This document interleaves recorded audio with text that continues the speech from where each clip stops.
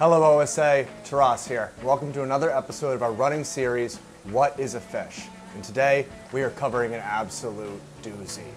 Behind me, you'll see what is arguably one of the most mystical and classic reef organisms that we have on the planet. This is a ribbon eel, specifically a ribbon moray eel. So today's family is Moranidae.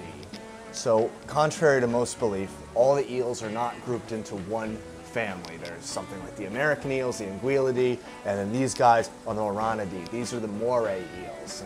And that comes from the ancient Greek term for the eels that the ancient Romans and Greeks would catch out of the Red Sea, their native moray eel. So this family is pretty easy to distinguish from the rest of the eels because their mouths are always agape. They're always constantly pumping water through their buccal chamber, and that's how they're respiring. And basically what these guys are doing all day is they are chilling out in their little pads out on the reef and their rock crevices. They're hanging out in between corals and seaweeds. Their mouths agape and they're just opportunistic predators. They're waiting for feed items to come by, and all of a sudden this beautiful, majestic creature all of a sudden turns into a springboard full of razor sharp teeth, captures the prey item, retreats in, chills out with his eel buddies, and finishes his meal. So let's talk about eel biology real quick.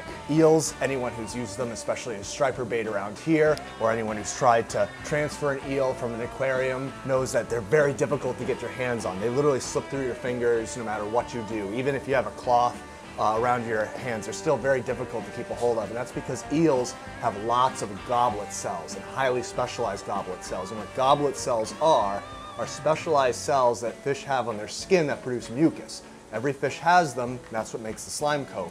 The eels have basically the super powered Panzer tanks of goblet cells, and that's why their slime coat is one of the most powerful, thick, has all these properties that science is still trying to figure out. Let's talk about the early life history of the eels and why, for the most part, they have a lot of inherent challenges. Now there are some species of moray eels, such as the snowflake and the zebra moray eel, that can survive years, if not decades, in captivity in aquaria. We've been able to work it out. They're very intelligent. As long as you can get a lot of food in them and you have a stabilized tank, you can have a lot of success with these. Despite the success that we've had with the snowflake eel and the zebra moray eel, many more eel species can be extremely difficult to keep and are not recommended for beginners.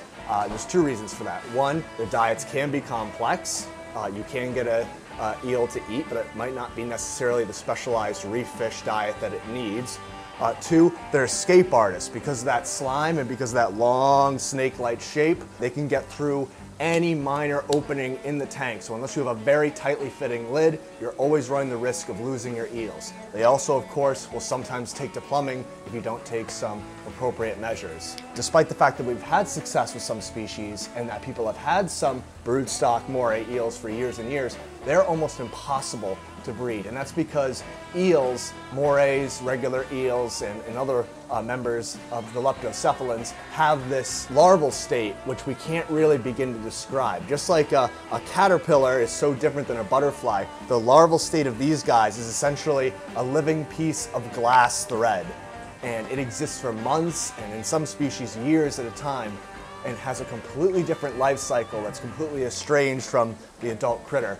And we don't even really know what it does in the wild, let alone do we have the capacity to get these eels to breed and be able to satiate that larval state in captivity. So for that reason, moray eels are highly unlikely to be aquacultured in the foreseeable future without tremendous revelations in their biology. That's not to say that it won't ever happen, because they are some of the most jaw-dropping centerpieces that you can have in the reef. Really should only be attempted by people who are seasoned reef keepers and people that are willing to have specialized gear, such as tightly fitting lids, and people that are willing to really be on top of getting their eels to eat continuously and religiously.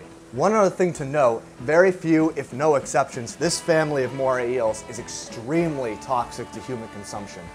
Just like the pufferfish and the triggerfish, they can have extremely high levels of sigarotoxin, basically an algae-based neurotoxin that builds up in the tissues of these organisms and makes them inedible to humans. In fact, entire villages out in the South Pacific have succumbed to widespread food poisoning after eating just 1/2 of a cooked moray eel. What is very interesting and why we should care is that scientists think that it's organisms that have the Sigera toxin that the eel seeks out to consume, and that potentially plays a nutritional role in the eel's natural diet. Any other fish families that you'd like us to cover, please comment below, ring the bell, feed the hungry algorithm, and we'll see you next time.